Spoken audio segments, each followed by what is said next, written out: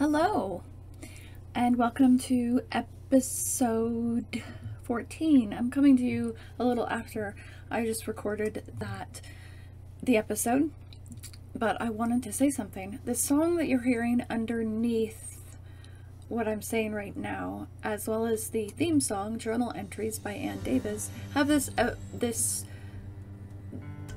Christian theme to them, especially the one that I'm playing right now, Where to Find You by Watermark. I used to love to listen to in my fundy days, and it's interesting that I'm remembering and finding them, whereas like Journal Entries, I found it, I liked part of it, it really fit for this theme song, and then it goes into this next part is a biblical reference about the high, I can go up to the mountain or to the big bottom of the ocean and you would find me. And I was thinking about the song that I'm playing right now, and that I don't necessarily see them the way I used to when I was a fundy, but I still find truth in them. And something I've been thinking about in my other aspects of life and in this study recently we're reading about my camp experience, my camp friends, that there's this aspect in friendship and people that you love, that you connect with on this deep soul level, that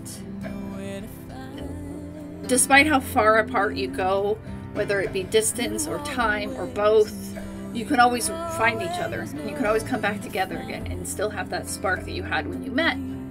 And that to me is an aspect of divine love. It's what people are looking for when they look into religion or spiritual. They're looking to love that kind of completes them.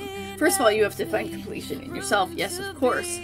But once you have that, there is always that friendship. And sometimes in the aspect, before you can ever complete yourself for yourself, there are these friends, these people that are that aspect of divine love that have helped you find yourself. And I have many friends like that in all facets of my life, from high school, neighborhood friends, college friends, whatever it is, theater friends. But this episode, these last two episodes and this episode right now, I want to dedicate it to my camp friends. And there was a lot of them that I remember going through the years with and graduating and talking to a little bit after that, but they fell away. But there were certain ones that I never lost touch with. Even if we would go time and distance without seeing each other, without talking to each other, we knew how to get a hold of the other one. We knew how to find them. And that's why I'm playing this song. It's called Where to Find Me. So the thing about camp is it was that precursor, as I say later on in this episode, I talk about how I was always kind of on the search for the divine. That's why when I left the church, I left fundamentalism, I was able to have peace and still believe in something, because I was always on this quest. That was just one of my searches, was fundamentalism, and I can appreciate certain aspects of it. But I think that it began at camp. It began at camp because here was a place that I went to. I did not know these people, but they loved me. They loved me merely because I was occupying a space in the same space that they were on this planet at this time. And together we loved each other without having to know anything about each other. We just loved each other, and we served together to make the world a better place. And isn't that really what you are craving when you are looking for something of the divine? So I dedicate this episode to my camp besties, Seuss, Tonka, Toast, Wembley, and Tara. Thank you for always knowing where to find me, and I you. I love you. Flipping through the pages of my old journals, with every turn another memory. and dusty words bring pictures to my mind. I see the marks of the passage of time. Hello, welcome to the, what was it, the 14th episode of Journaling Through the Years. I'm kind of losing count, but I'm having a lot of fun. I hope that whoever is watching this is gleaning something from my writings from my youth. We're going to be still going through this journal today. It's falling apart. So, or things are falling out. I should just pull all this stuff out for now. Yeah, it's kind of a cozy rainy day today. Raining in and out, gray skies. You know, I love that kind of weather. And it's so nice to be inside, you know, with a cup of coffee, and outside it's kind of gray, skies are gray. It always gives me such a creative feeling, and I've always loved it and felt such comfort in this kind of weather.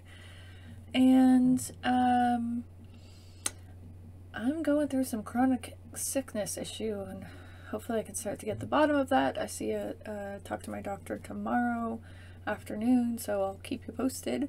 But I've been sick on and off, I think, all my life, but I've really noticed it this year that it's like almost every month I get the same kind of symptoms, and I'm sick for like a week, a weekend, or sometimes longer. I was sick last week. I was a little bit sicker than I am, kind of incapable of doing things, and I thought, well, I'll rest and it'll get better in a few days, and I got better on Saturday. I was able to do a bunch of stuff around the house, and that was really cool. Like, just like so much got done. But then Sunday I woke up and I was just like, I got up, I slept until 9, which is insane, and then even on the weekend, and then I got up and I was trying to do things, and I ended up going back to bed until like 1, and then was still kind of dreary and kind of ugh. But I ended up getting, you know, being productive anyway, so it's all in life.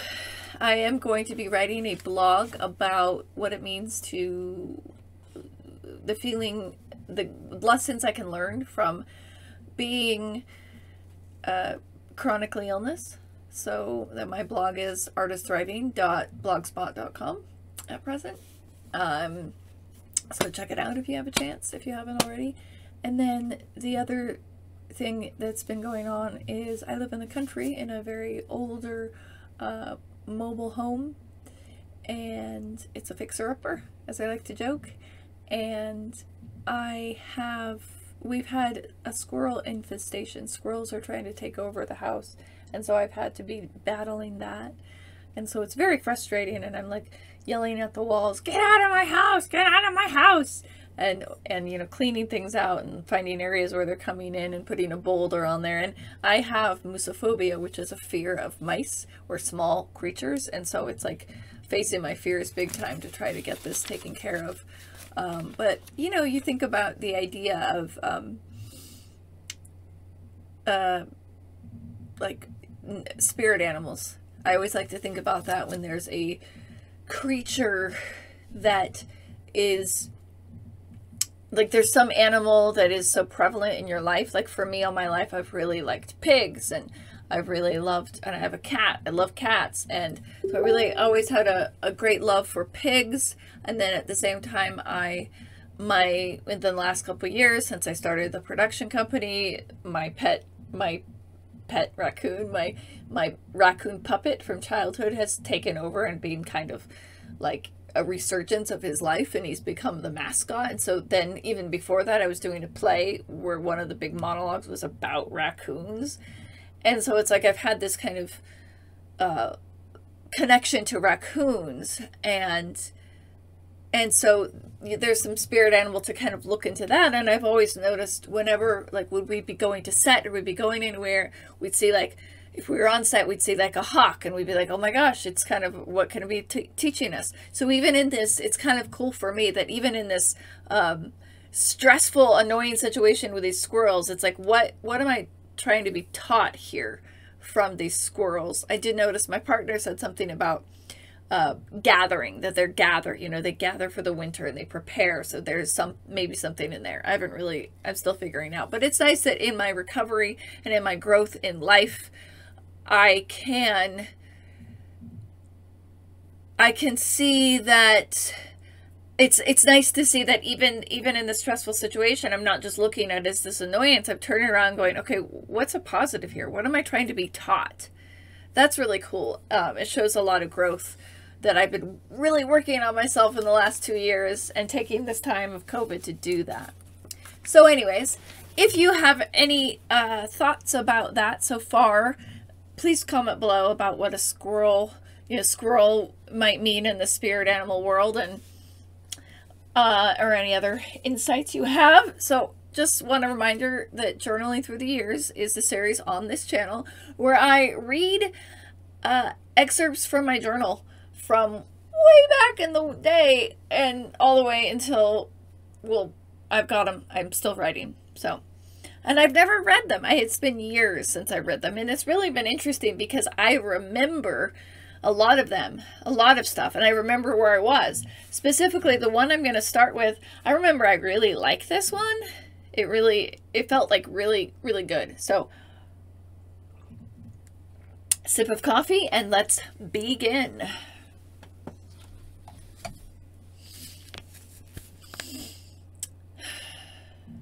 Silence. Silence. Listen to the sounds all around, the gentle breaths of those around you. Fear creeps over you. Why so silent? You reach out for help, but no sound falls from your lips.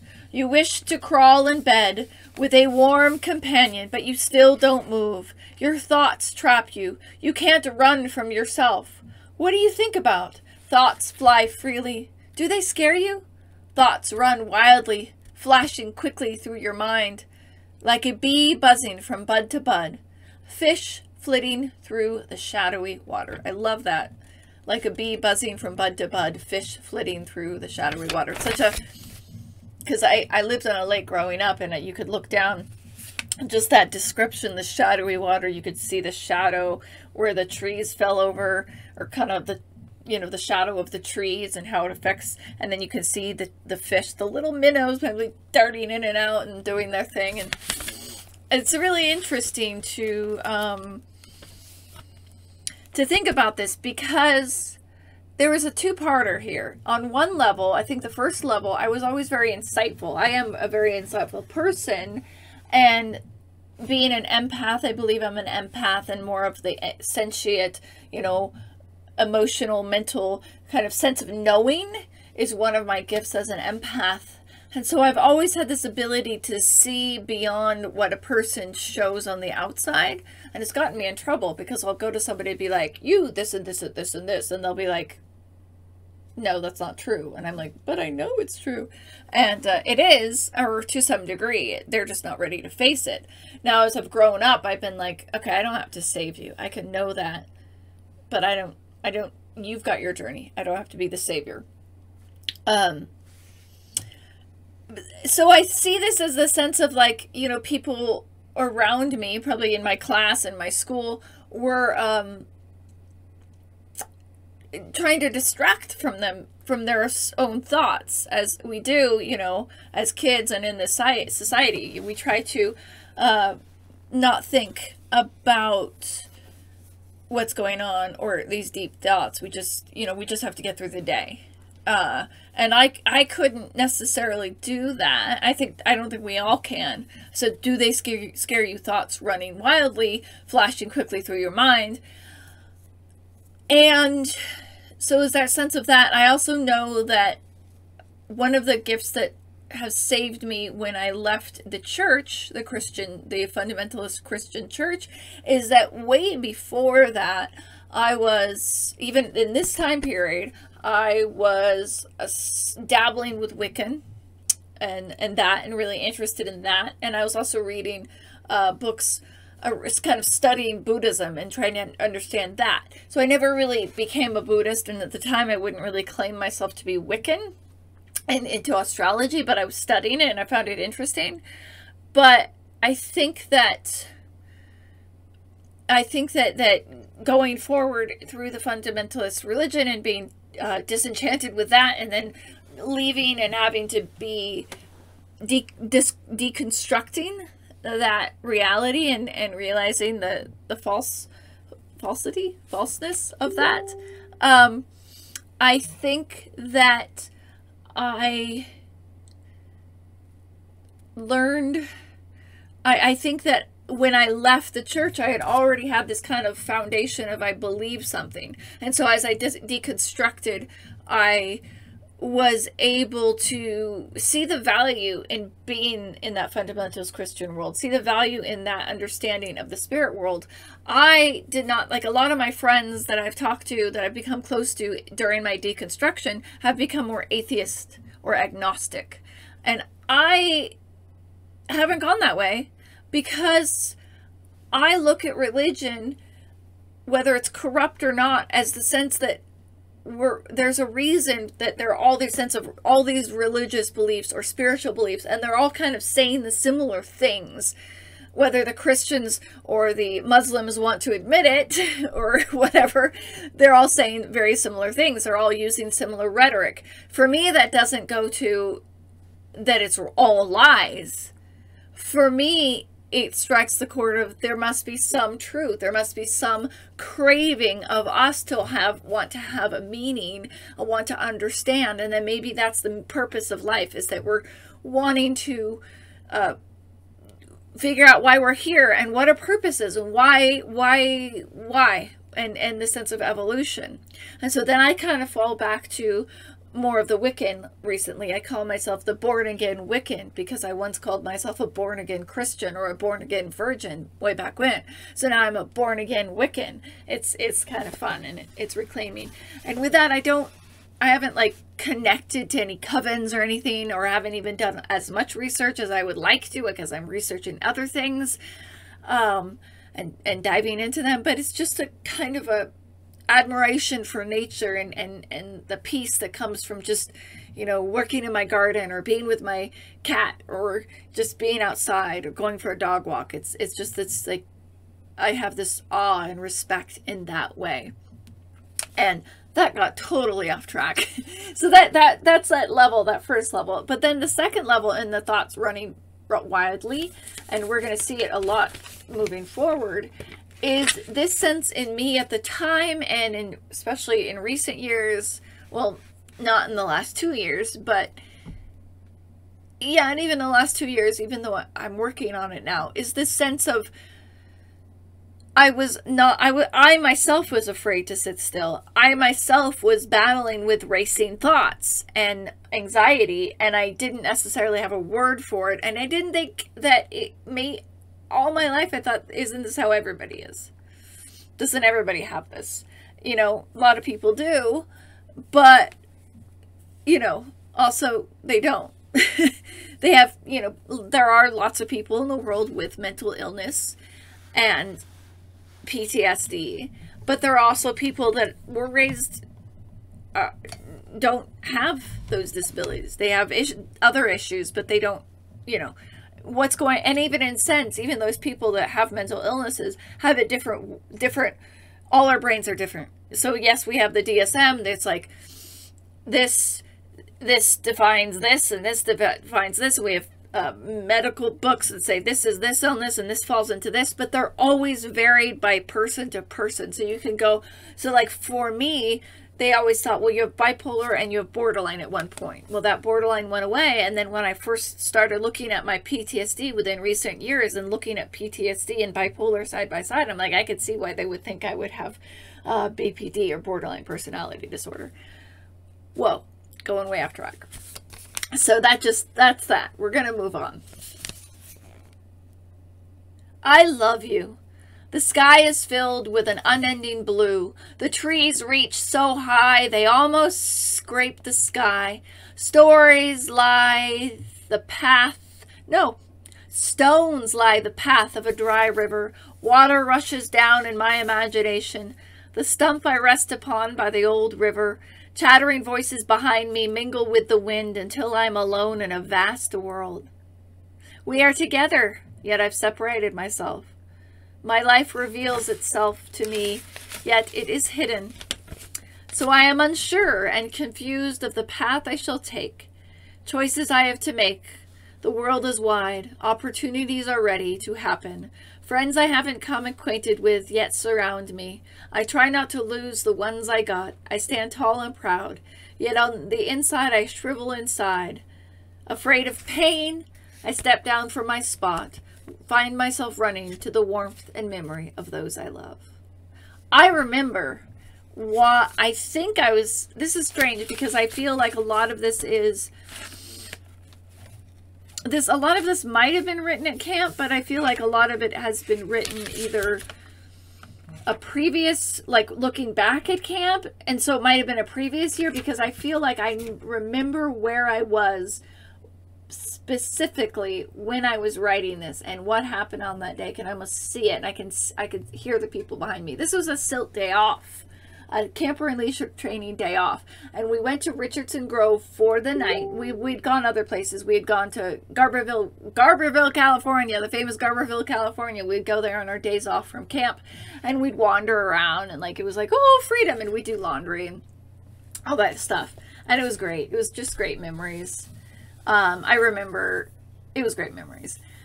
And a couple years ago, I actually drove through there and stopped there on my way back from my parents' house with my partner. And it was interesting to see after however many years, 20 some years at the time, how how things had changed, but not very much. And I remember walking through, and I was wearing these Converse that had the 11th Doctor on them, and I was wearing a backpack, it was a TARDIS backpack, but I was like walking around with my partner, and we went to a restaurant that we frequented when I was a kid, and this and that, and when I was about 15, and I remember walking around, and I suddenly felt like I was my 15-year-old self. I was wearing the backpack and the Converse, and I was just like, I just felt like that as I'm walking around. It felt really, really wonderful. So I remember I was sitting on this tree stump, and I think that another counselor, I don't know why this counselor was there, but I even have the picture of him, because there was Seuss, I was just going to say her camp name, was our, like, director of the SILTs. Like, she was she supervised us. But there was this other guy there, or that he came by, maybe he dropped us off, Snoopy. And these were 20-somethings, and I remember just thinking they were so grown up, and I was like 15, and now we're all grown up. We're all above 18. We're all in our 30s and 40s, and, you know, we probably look at them now, and they're just like the same age. But at the time, they were so grown up. They were man and woman and whatever. And I remember Snoopy was sitting on this tree stump, and myself and my two bestie camp friends, I just have such a fondness for them, and a warmth in my heart. Toast and Tara, she didn't have another name. I won't say her last name.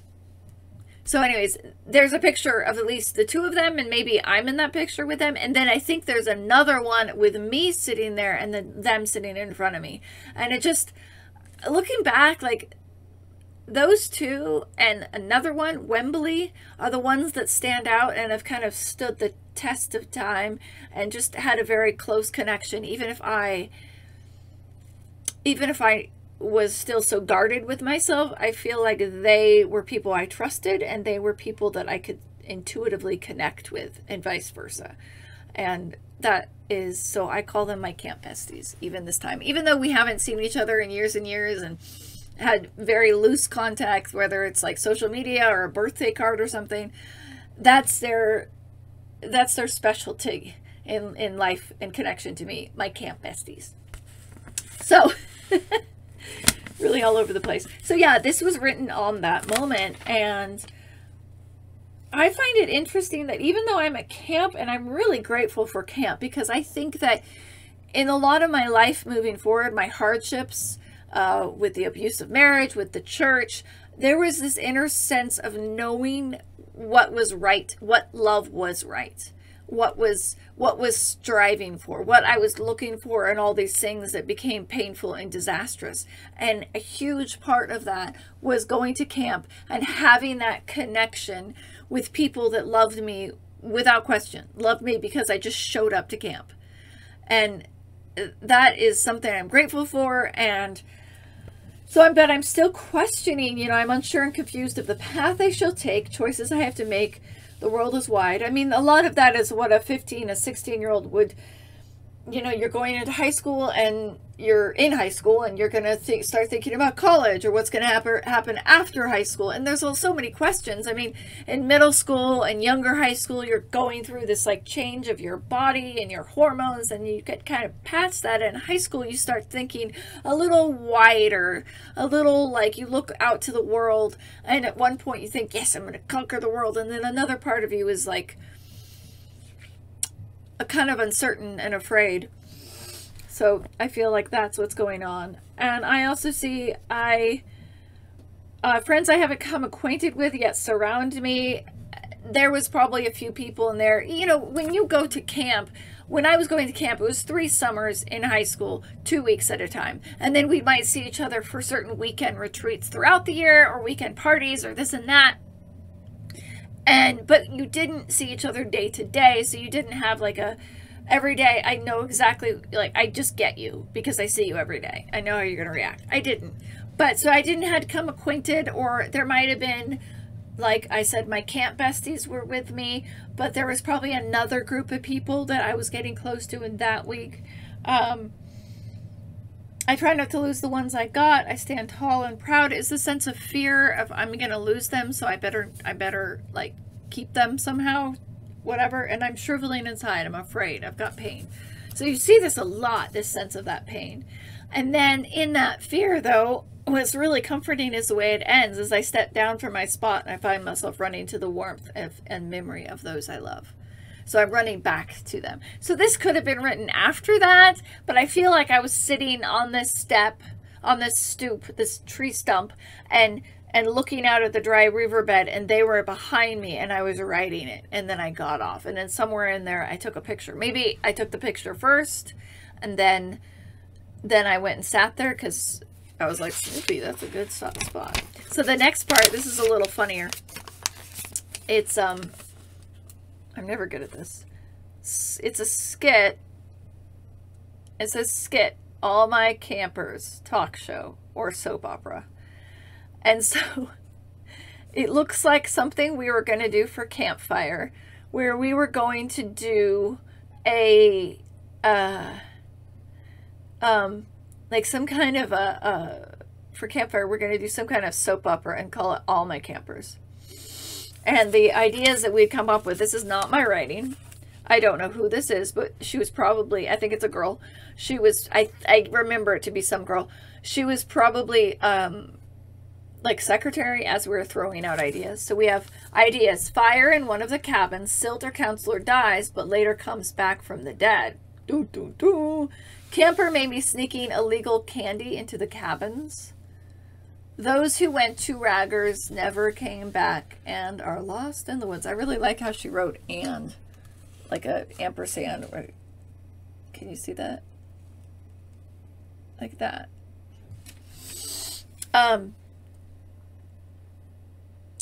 Raggers. Raggers. It was completely normal. What was Raggers? Oh, I'll tell you what Raggers was. Raggers, I think I talked about it in the last one. It was completely not creepy and completely not a cult. Really. I say that in all facetiousness.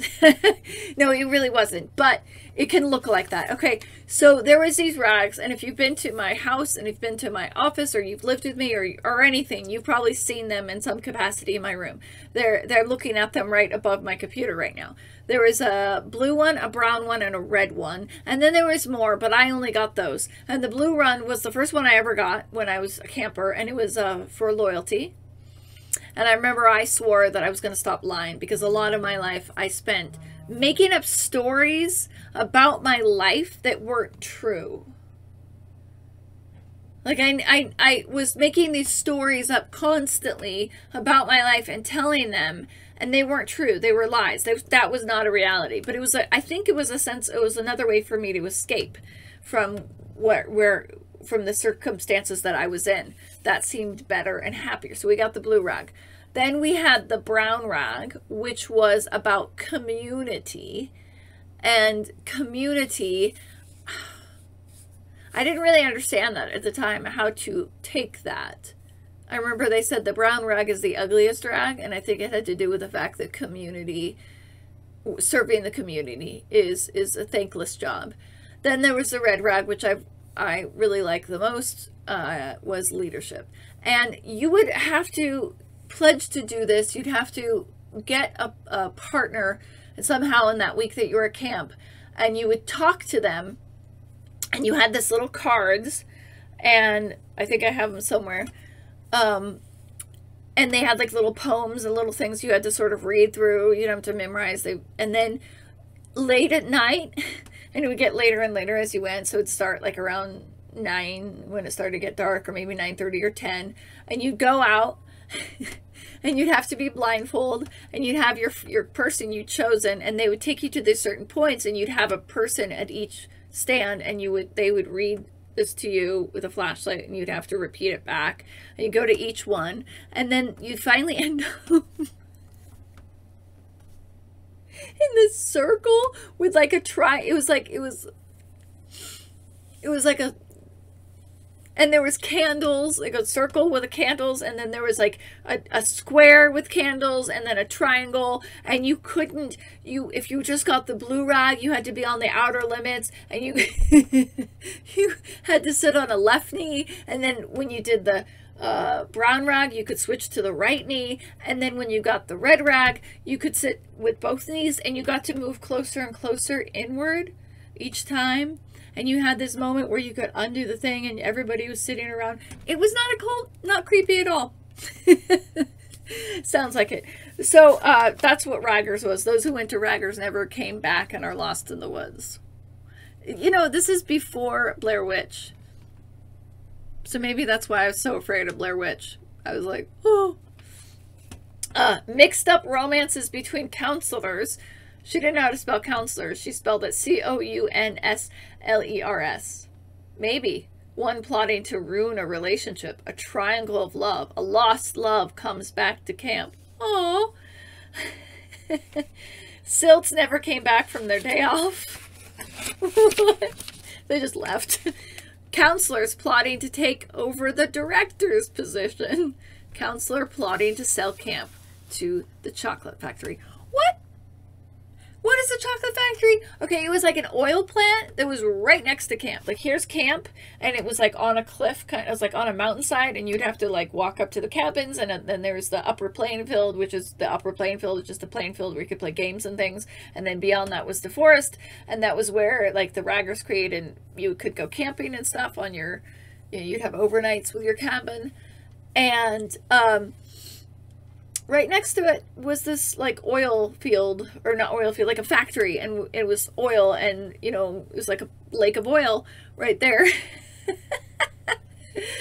And it was, we called it the chocolate factory because the oil looked like chocolate. So yeah, and then it says your ideas. I just thought it was funny. Then there is the Scooby-Doo skit. There was a Scooby, so saved by a silt. Commercials, camper, class, director, counselor, I guess to be for that, and then the address. And then Silts, I guess we're deciding that there was going to be Shaggy, Thelma, Scooby, Fred, Delma. And then we say Mr. Smith, who runs the Nacho Mama restaurant in Garberville, disguised as Snoopy. Snoopy, if you remember, was one of the counselors. So I guess we were saying that maybe Snoopy, the counselor who was named Snoopy, was really Mr. Smith or something. And Nacho Mama was that restaurant I went a few years back when I was walking through with the Converse with Matt Smith on them and my backpack, the TARDIS backpack, and I was like, oh, I feel like I'm 15. Nacho Mama. Nacho Mama. And of course they were Mexican.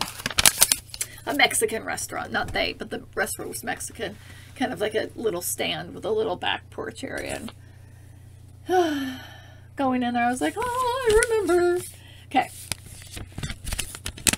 This seems like it was written after camp. Like, in school, and I was probably sitting in class supposed to be listening and taking notes, and I was writing a poem and not even paying attention. The teacher was like, hello, do you have something? Oh, no.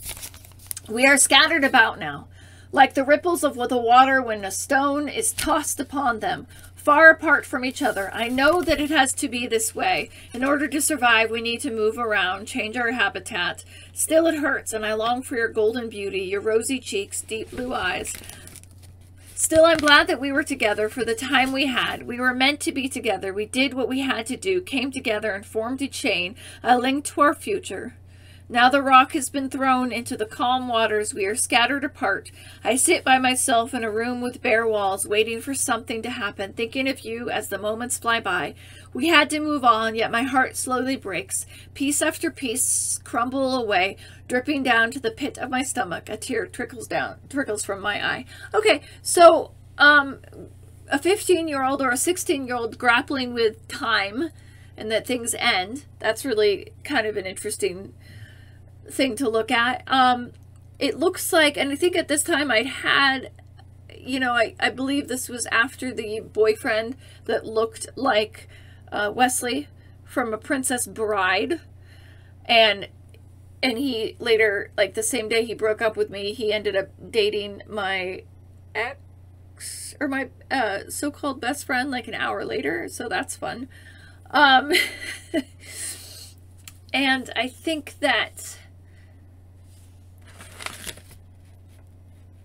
so I thought at first, you know, the golden, where is it saying the thing about your golden beauty, your rosy cheeks, deep blue eyes, but I don't think I was trying to go that deep within my mental capacity. I don't think I wanted to touch that. That was too painful for me.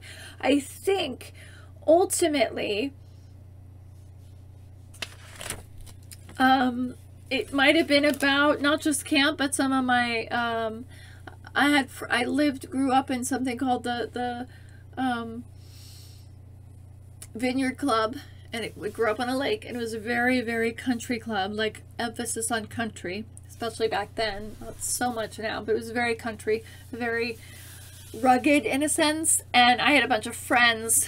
A lot of them were people that came up from, they had second homes growing up, and their parents had bought it, and they lived in the city year-round, but then they had these second homes. And then me and another friend, a couple other friends, we had homes there full-time.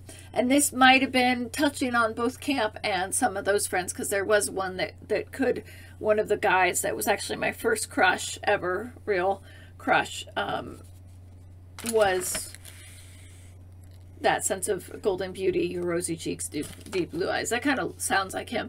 But I feel like it might also be about camp and missing those people and just the passage of time, you know, not as being a young person, and that sense of security that I felt that I didn't feel at home or in school. I didn't always feel that I was accepted within all my classmates at the time. And I think whatever that means, maybe there was a sense of normalcy. They see me every day. I see them every day. We're used to each other. And there's that hierarchy that's already there for whatever reason, you know, that starts in middle school. You go from being friends in 5th grade, and then all of a sudden in middle school, you're, you know, setting up this hierarchy. It's not, I don't have any anger towards these my classmates that I knew back then. I've worked through a lot of that. There was something early in my recovery that I had to work through a lot of that.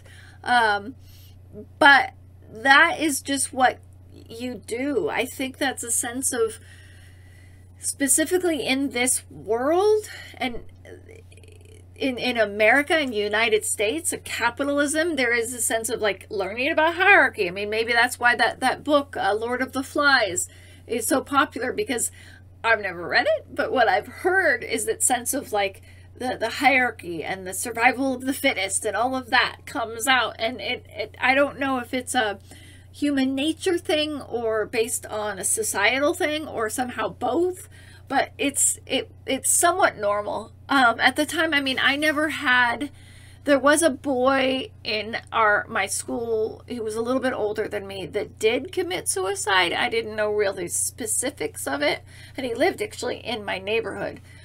But I never really knew him that well, and I was pretty little. I must have been somewhere in elementary school.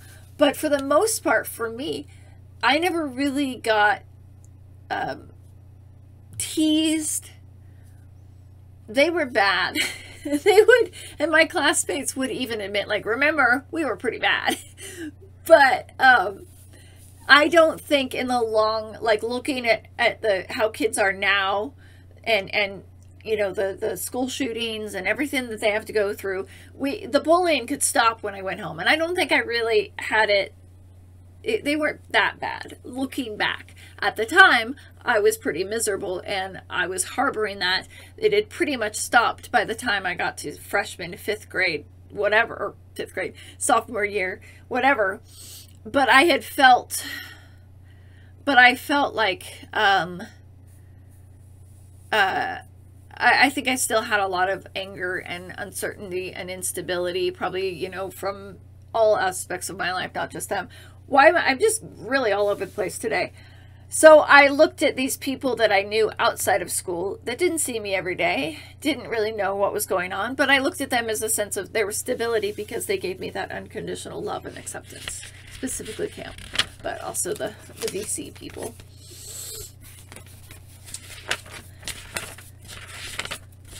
We're going to read a few more. It's a long one today.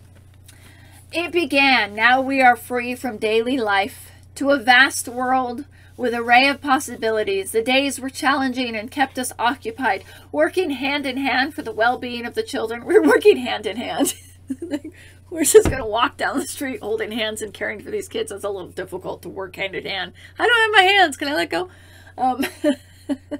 Troubles really filled us. Decisions had to be made. We had to be in charge, yet we were free to recreate ourselves, to experiment, to love, to learn. We dared ourselves to the uttermost of limits, did things we've never done before. Then in a flash it was over. We boarded the bus together, and as soon as we reached our destination, went our separate ways, promising to meet again in the off-season. So we left and returned to reality, the reality of our lives before. But as we left, we realized that coming home was the greatest challenge of all.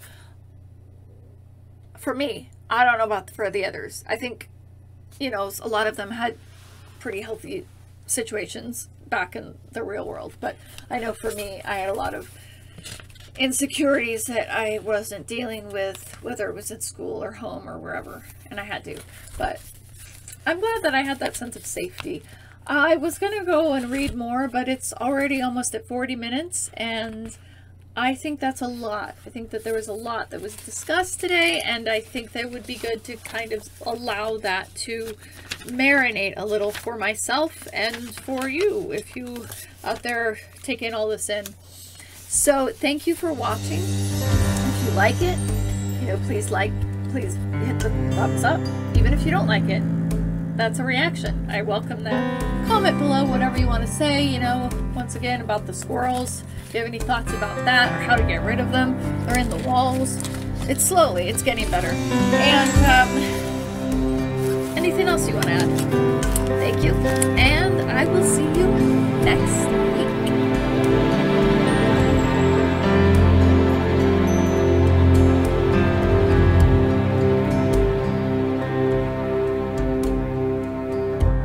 When the light is deeper than I know, you capture me and you carry me home.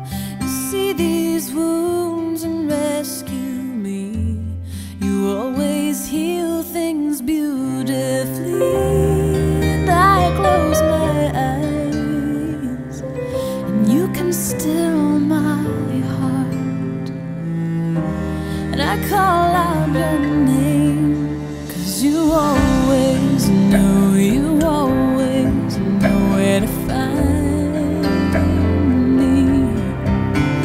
You always know, you always know where to find me.